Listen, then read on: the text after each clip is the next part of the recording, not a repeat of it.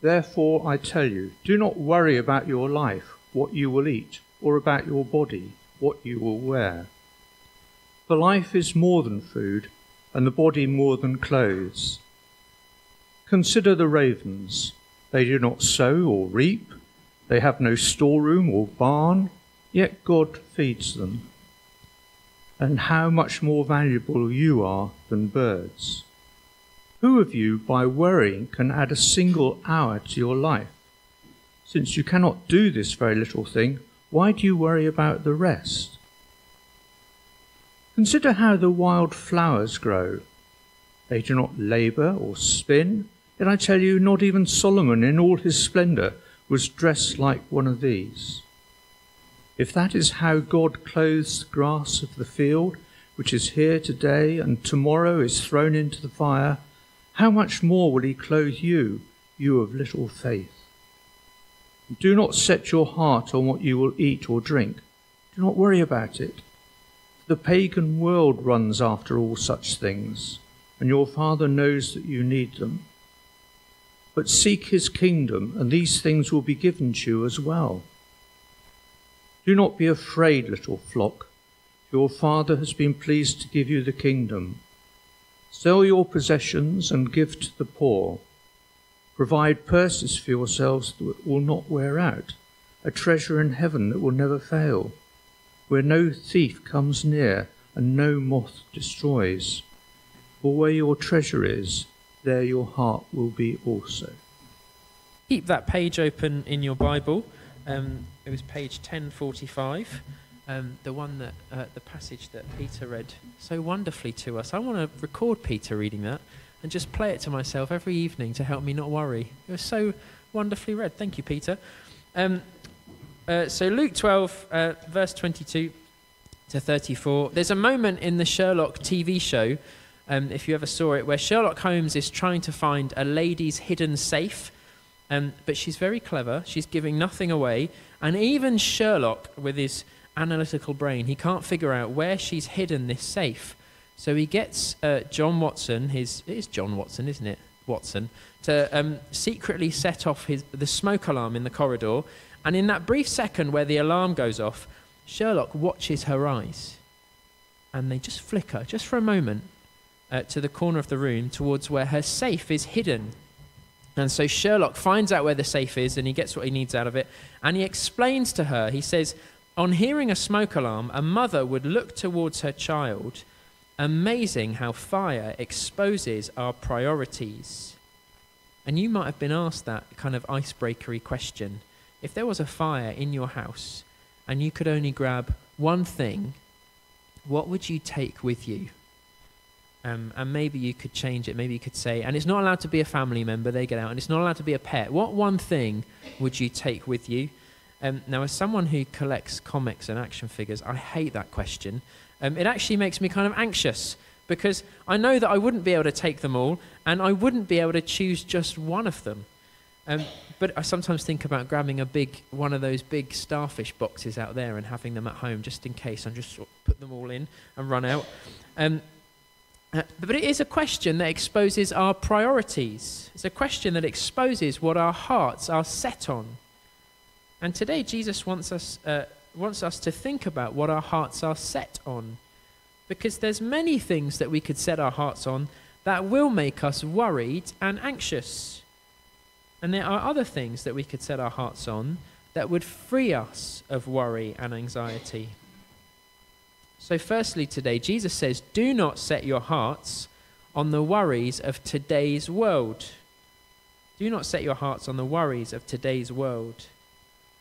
Now, the chances are you are worried about something this morning because we worry all the time. So just this week, just in this 1 week, I've been worried about my work, airport security, my weight, my family being late, my family being late, what other people think of me when I do this or say that or am quiet, my ankle, which is recovering a little bit slowly for my liking. I've been worried if I'm eating too much, and I had pizza yesterday that didn't help. I've been budgeting to see if I have enough money to make it through till when I get paid. I'm also worried about what I might not be able to buy because I'm trying to live sensibly. I'm worried about what I'm wearing, They're pink. Is it appropriate? Does it look good? Does it fit properly? At one point this week, I had a strange cat sit right on my lap, and I was worried it was going to pop its claws like Shere Khan. I've worried about germs. I've worried about the hot weather. I'm worried about impressing other people. I'm worried about not having time to myself and time with Annika. I've worried quite a lot this week. I'm worried now because I've dropped my notes on the floor. And there's lots of people out there who want you to be worried. I took an advertising module at university, and that's pretty much what we were told to do. Create worry and exploit anxiety in order to sell stuff. So if you go on YouTube, you get those little 5 second, you've got 5 seconds and then you're allowed to skip them. And in those 5 seconds, they tell you, do worry. Do worry about the economy so that you invest in gold. Or worry about your health and buy this weird powdered meal drink thing. And worry about your image and buy a gym membership. Worry about your relationships and pay for this dating app. And I feel really sorry for the current generations growing up, because all they've ever known is a world where every single bad thing that happens the world over is glaring them in the face 24/7 on social media and on the news. You know, once upon a time, there was only as much news as could fit in the pages of a newspaper or the 30-minute slot that it had on the television, but not anymore. Now we're refreshing for updates on the cost of living crisis, the Ukraine war, COVID, terror attacks, knife attacks, gunmen, councils not giving enough school places to people in the village, corrupt police officers and politicians, refugee crises. That's the world out there. And on top of that, youngsters these days are worried about exams and bullies and making friends, all those kind of normal worries that they might have.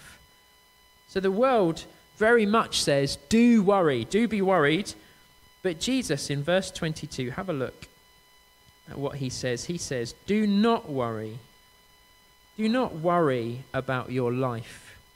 Or do not set your hearts on the worries of today. I remember a moment in a TV show. You have one friend, Mark. He's trying to console the other friend, Jeremy. And Jeremy's feeling scared. And Mark says, look, don't be scared. And Jeremy says, well, I am scared. Mark, he's English, so he doesn't really know what to say. He just repeats himself, don't be scared. And Jeremy says, well, I am scared. And Mark goes, that's okay. It's perfectly normal to be scared. And when you're scared or anxious or worried, having Jesus tell you, don't worry, it doesn't always feel like it will help. But Jesus has more to say to you than an awkward English person who asked how you were and now they're regretting it because you didn't just say, oh, fine, thanks. You said more. Jesus has so much more helpful and I think practical things that we can do as well. So firstly, Jesus suggests bird watching. When you're worried, look at the birds. Do you see that in verse 24? He says, consider the ravens. Now, I'm not sure where to find ravens near us, but they're quite similar to jackdaws, and we do have a family of jackdaws living at Christchurch Redbourne. I'm going to go quiet, and we'll see if we can hear them, because you often do. No. Well, they're not at work. I know they're not at work. I'll tell you why. Jackdaws, if you have a look out in the church garden, next time you're in the kitchen or the office, you'll probably see them. They're black with a grey head and very blue eyes. You might hear them making their noise, which sounds like Jack, Jack. So have a listen. Next time you're watching them from church, look at how they walk around in the grass. They're finding things to eat. You'll see them find things to eat, and they'll eat them. Or in the church office, if you watch them, they'll land on the gutters, especially after it's been raining, and they'll drink. I don't know why there's so much water in the church drain pipes. It's supposed to probably drain out, but there's enough water for them to drink there. And what does Jesus say in verse 24 about the Christchurch jackdaws? They do not sow or reap. They have no storeroom or barn. They're not investing in cryptocurrency or rifling through nectar vouchers at Sainsbury's for the best deals. Not that any of that is wrong, But those birds are certainly not worrying about any of those things, and God feeds them. And Jesus says, how much more valuable you are than birds. And that's true. You are far more valuable than a bird. As smart as they look, there is no jackdaw that can say that they are made in the image of God. But everyone here can say that. There's no raven that could claim to be the pinnacle of God's creation. There's no bird that could point to a time in history where the God of all things was incarnated and took on bird flesh. But every single human in this room can say those things. There's no bird in the world that could say that they have been bought and paid for by Christ. But every Christian in this room can say that. And if you're not yet a Christian, that price has still been paid for you, to give you the opportunity to trust in Jesus. There's no jackdaw or raven that can say that. Every single person in this room is far more valuable to God than any bird is.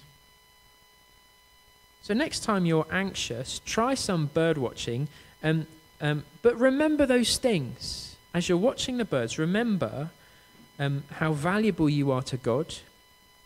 You could also try gardening. Look at verse 27. Jesus says, look at how the wildflowers grow.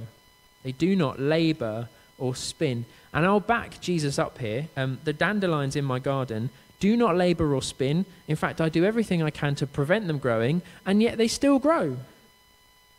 Actually, Annika and I have done a little experiment in our front garden. And ever since I got the house, the front garden is just a bunch of gravel with this kind of tattered black netting underneath it. And this year, I think maybe even last year, we decided to just let it grow and see what happens. It's amazing. I've never once planted a single thing or watered the plants or fed the soil in any kind of way. I've not done anything. And yet our front garden has purple flowers, yellow flowers, some feathery looking grass, some plants with red leaves, some orange and yellow poppy looking flowers. We even had a bramble come up, which I did pull up, but I could have had free berries from that for doing no work. That's wildflowers for you. In the meantime, our back garden, we're not getting any flowers, the ones that we're trying hard on. Verse 27, that's wildflowers. They do not labor or spin. Yet I tell you, not even Solomon, he was the richest king in the history of Israel, not even him, in all of his splendor, the splendor that impressed the Queen of Sheba when she came to visit, not even him, in all of his splendor, was dressed like one of these. And verse 28, if that is how God clothes the grass of the field, which is here today and gone tomorrow, how much more will he clothe you? Plants are perishable. They grow and they live and they die. They come and go. Do not make the mistake of thinking that we are the same as human beings. C.S. Lewis said, you have never talked to a mere mortal, because all of us were created as immortal beings. We were designed to live with God in his kingdom for eternity, forever. And sin has frustrated that. The same sin that gives us bad news to worry about has frustrated our bodies so that they do die, but we are not perishable plants. Scientists have found a plant, they call it the resurrection plant. It can survive extreme dehydration for months and even years, but there has never been a plant that has died and 3 days later risen again. But the man Jesus did. And when the physical Jesus ascended to heaven, he did not go to prepare a flower bed for perishable plants, but he went to prepare a place for imperishable people. And the Bible says that every single person in this room will be raised bodily in the future because we're more important than plants. Every single person in this room will appear before God and will have to answer for the ways that we've lived our lives. There's no plant that will have to face Jesus as judge. There's no plant that will have to be punished for their sin, because what plants do doesn't matter. And there's no plant that will be saved for eternity by the blood, or I suppose the chlorophyll of some kind of plant Jesus. There's no such thing, because plants are just not as important as you and I to God. So when you're next anxious, watch the birds, tend the garden, and remember those things. Now, some might read this passage and think that it's promising that Christians are always going to be flush with cash, they'll never be hungry, they'll always have nice clothes to wear. That's not actually what Jesus is saying. He's also not saying that people who are poor are in some way lacking faith or in some way less valuable to God. He's also not saying that you should give up working or providing for your family. Those are the kind of things you might hear from prosperity gospel preachers, but it's nonsense. It doesn't chime with the rest of the Bible. It doesn't chime with Jesus' own life and his experience. It doesn't even really make sense within its own context. So Jesus can't be blanket promising that God will provide every single thing you think you might need, because in verse 33, Jesus recognizes there still will be poor people. Rather, what Jesus is saying is that God is good and he knows our true needs, and if God in his goodness can be trusted to look after the birds and the plants, how much more can he be trusted by us to fulfill the true needs of the creatures he loves most of all? Someone else suggested a third thing that you can try when you're anxious. In verse 25, Jesus says, "Who of you by worrying can add a single hour to your life?" Apparently the expression that Jesus used was, who can add a single cubit to your height, or a single inch to your height? And it's funny, isn't it? Growing is quite, I don't mean to show off, but growing's pretty easy. And when I was younger, I was great at growing. I grew loads when I was little. Even Sophie, she's only just gone 1 year old. She can't really talk yet. She can't really walk yet. But she's really good at growing, I've noticed. Congratulations, Shark. Growing is easy. It's an easy thing to accomplish. But when I stand next to Annika, and she's got even a slight heel on her shoes, and I'm kind of wishing I could grow a bit, I can't do it.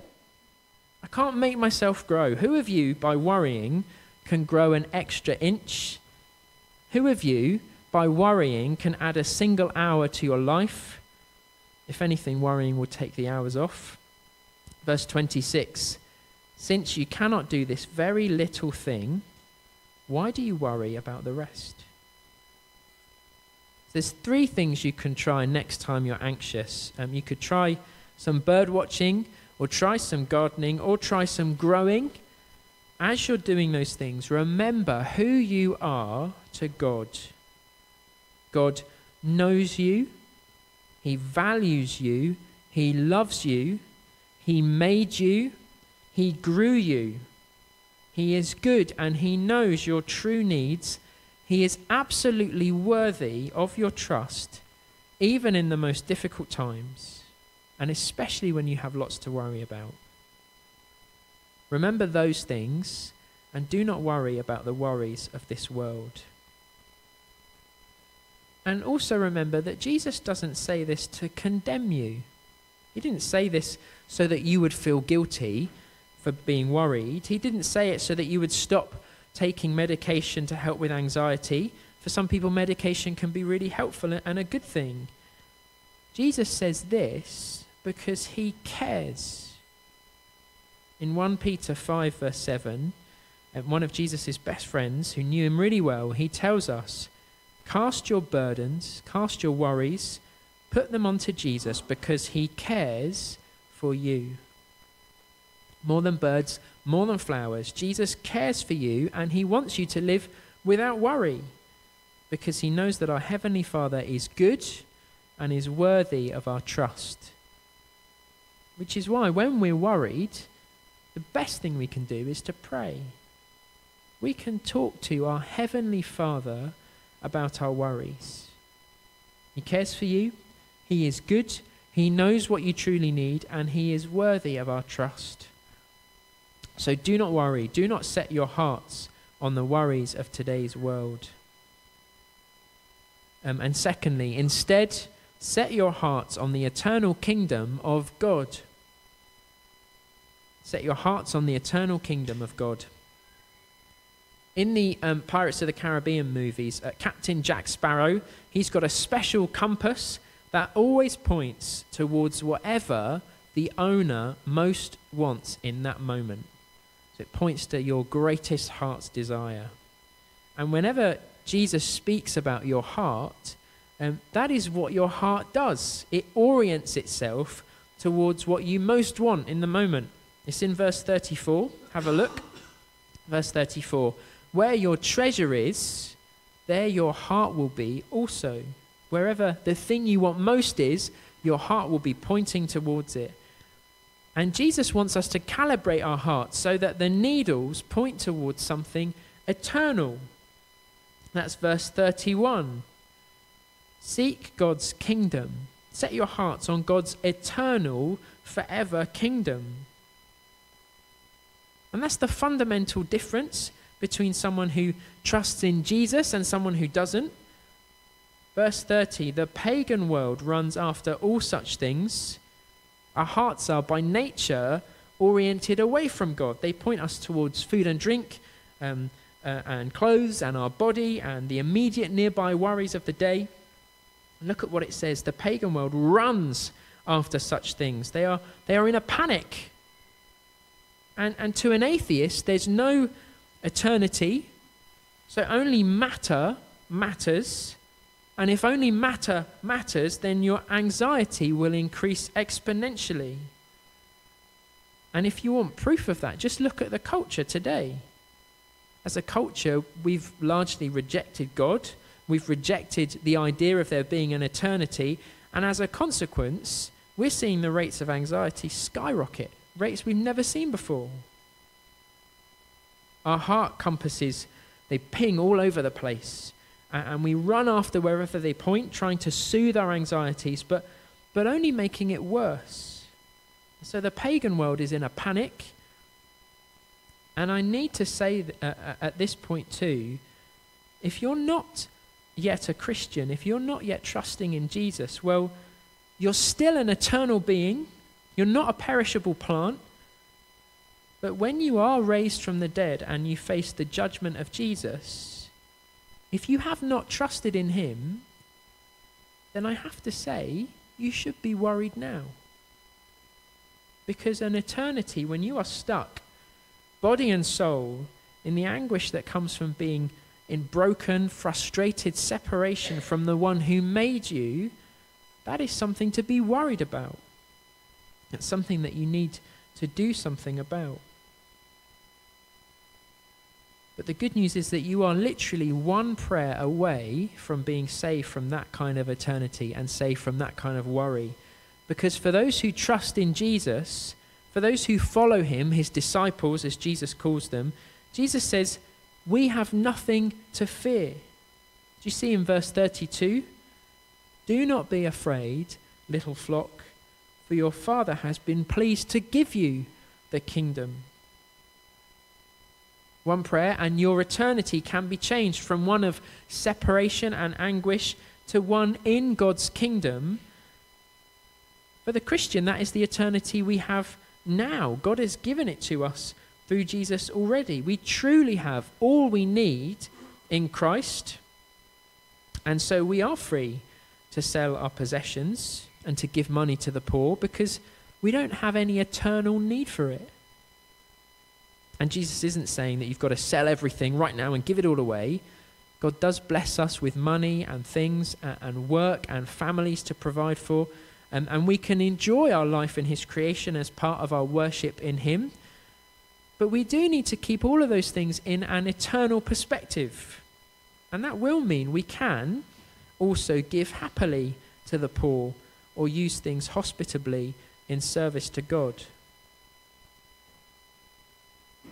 Whenever I do hear people talk about cryptocurrency, I don't really understand cryptocurrency, but when I hear people talk about it, it's either people saying, Well, it's very silly, isn't it, cryptocurrency? Money is much more reliable. Or it's about, cryptocurrency is great because the economy is not very reliable. But without an eternal perspective, both of those things are going to look like a silly investment. Just like last week, we looked at the rich man, the rich fool in the parable. He invested without one thought towards the eternal kingdom of God, and it was a stupid investment.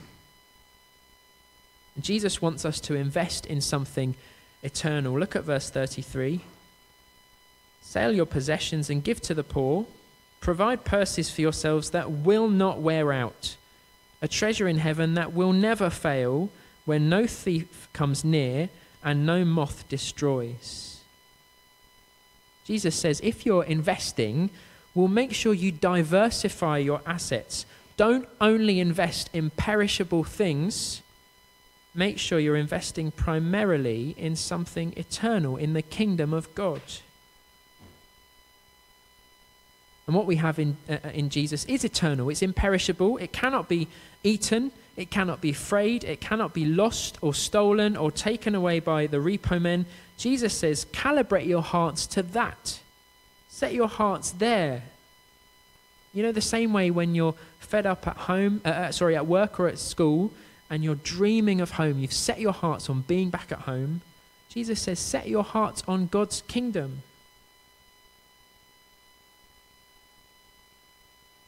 In the film Mulan, when you first meet Mushu the dragon in the animated one, you see his ginormous shadow on the wall and you hear his cacophonous voice booming. But when Mushu steps out, he's tiny, and Mulan says, it's just a little lizard. So he has a big shadow, but actually he's very small. And as the saying goes, worry gives small things a big shadow. Our hearts see these big shadows, and the needle compass starts to spin in panic and anxiety. But Jesus says, stop. Look at what you have. If you trust in me, you worry about things that you might not have, but what you have is far bigger. You have a heavenly Father. He made you. He grew you. He came down and experienced every kind of thing that you might worry about. He is good, and he knows your true needs. He loves you. He bought you at the price of his own blood, and he has prepared a place for you. He has given you the kingdom, and it cannot be taken away. So let us set our hearts this morning and this week on the eternal kingdom of God, and give the rest of our worries to Jesus. Let's pray now.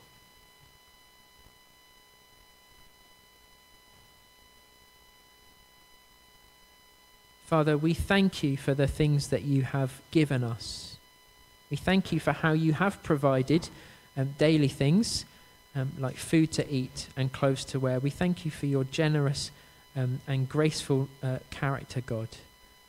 But Lord, we pray for those eternal things that you have given us that cannot be stolen or eroded away. Thank you for the security we have when we trust in Jesus. And Lord, we pray that you will help us to remember that. Help us to remember who you are, that you are good, that you know our true needs, and you are absolutely worthy of our trust. And so, Father, we pray that tomorrow, once the week starts and our worries come trickling in, we pray that we will remember those things. And if birds help remind us of that, if gardening helps remind us of that, if growing helps remind us of that, we pray that you will use those things to remind us of your character this week. Amen.